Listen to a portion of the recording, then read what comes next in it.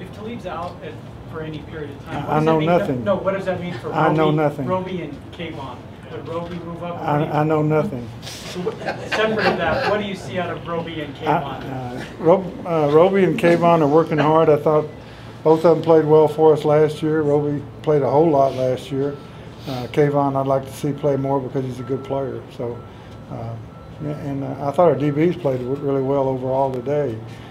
It's in the red zone. You know, there's no pads, and it's a really offensive advantage drill. And our guys played really well today. So I thought our secondary did well.